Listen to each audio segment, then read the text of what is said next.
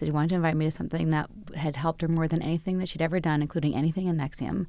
And before I could hear about it, I had to give her collateral to make sure that I kept my word or kept the secrecy around what she was going to tell me. Can you explain what collateral is? Sure. And listen, I understand, going back to your very first comment of people saying, like, why would people do that? Why would she say yes to that? Why would she give collateral? Collateral had been normalized, had been a part of the curriculum since 2012, where people had started to use collateral as we were taught as a weight to our word.